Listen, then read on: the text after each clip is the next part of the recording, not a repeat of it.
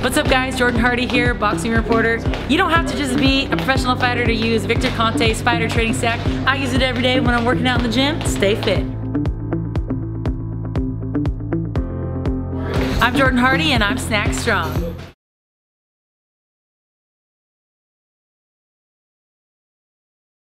just want to say that myself on behalf of Matchroom Boxing, and obviously I'm sure Dino will speak shortly as well, how proud we are of Maurice Hooker for the way he fought tonight, but also the way he conducted himself in the build-up. I thought both of them were absolute consummate professionals in and out of the ring tonight. He gave it absolutely everything, and we're extremely proud of him.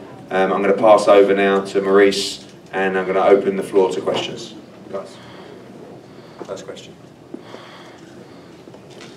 Yeah. Maurice, how much did that first round knockdown, that they scored a knockdown, how much did that affect you going through the first round, knowing that you're down 10-8, even though it was a slip because you stepped on your foot? I was pretty upset, you know, when I went back to the corner, and I was trying to explain to the ref, but my coach was like, man, it's just one round. You got 11 more to go. You know, you gotta take one round by the time.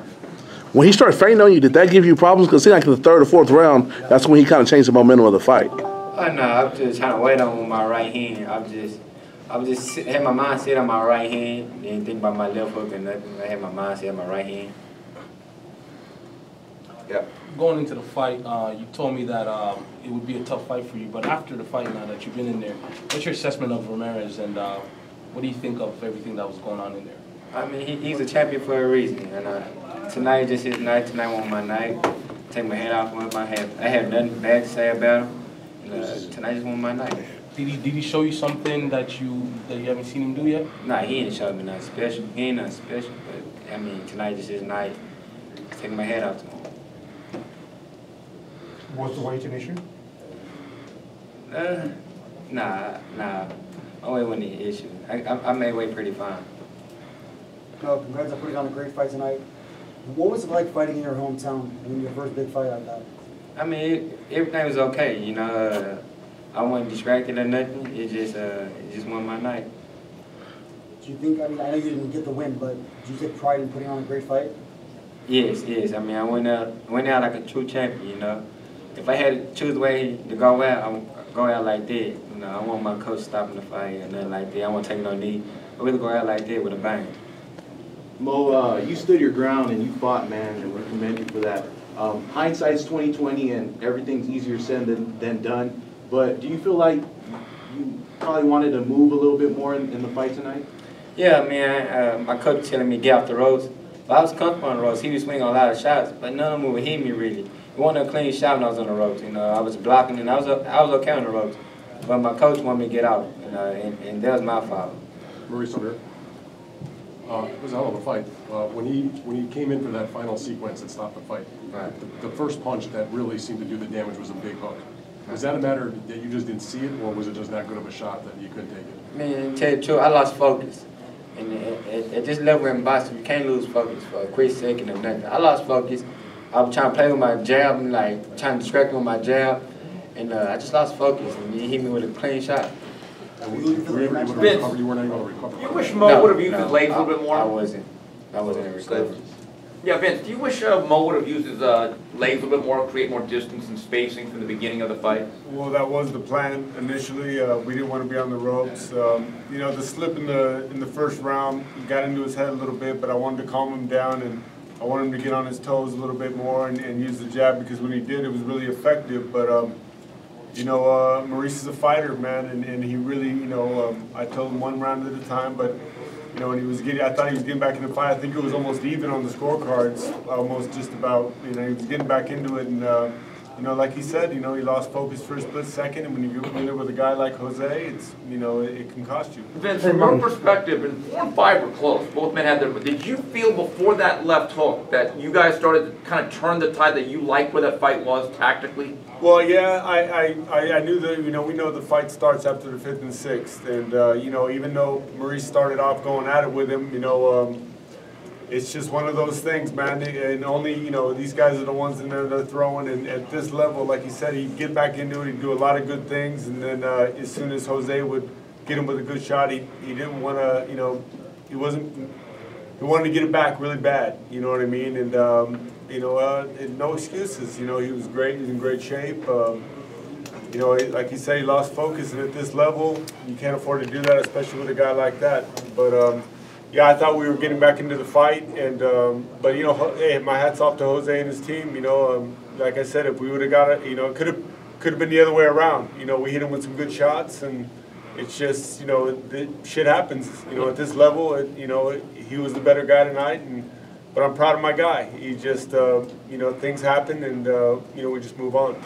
Mo, do you have to see Jose again before your career's over with? Is that a rematch you want, regardless if it's 4 or 5 years from today? You want to avenge this loss, or if it happens, it happens. If it don't, it don't.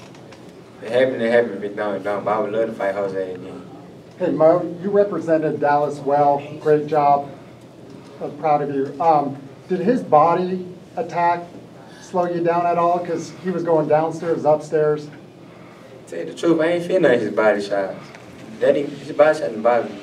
Man, Jose's a good fighter. I mean, he caught me with a good shot right on the button, but I ain't really feel his power. You also landed some big bombs of yourself, and I've seen people go to sleep with them. Were you surprised he was able to take your shots? No, because it's a championship fight. He's a champion for a reason.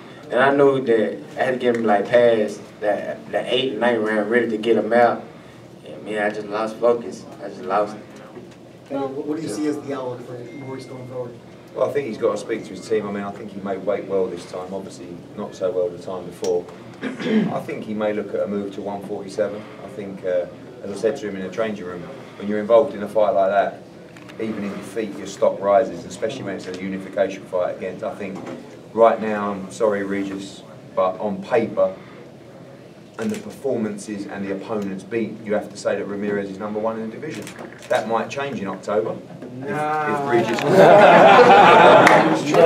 It's true. It's true. 24 no 20 knockouts, never even been tested yet, never even been close. You may be better than Ramirez. I saw one junior welterweight's hand raised tonight, and so that's the #1 guy in the division. Now, what happens down the road, we'll have to see. That's boxing.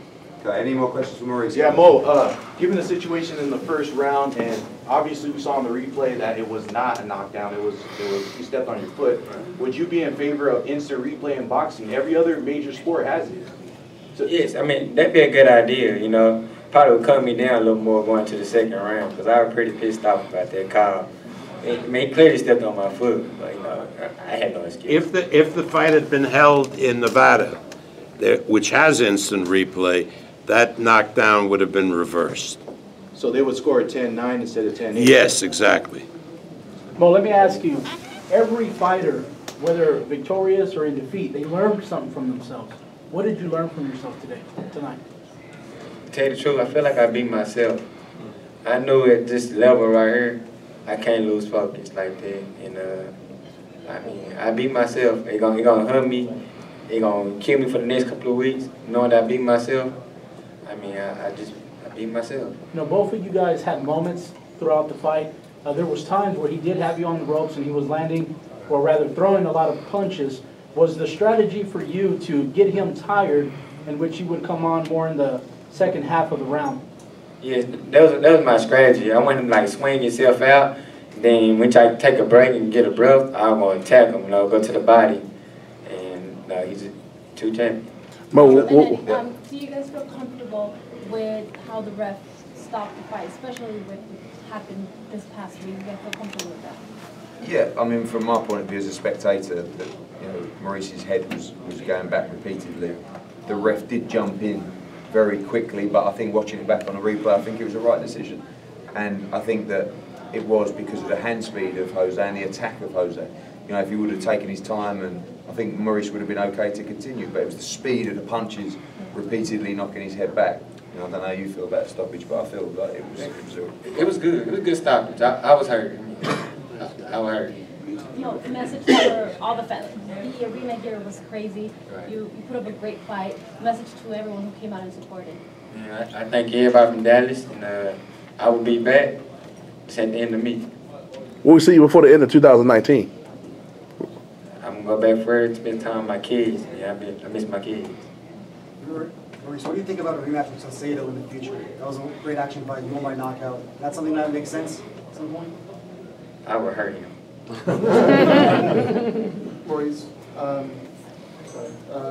looking back, if you could have done things a little differently on the first round, what would you have done? Or are you okay with, from the outset, how the fight played out, even despite the bogus knockdown?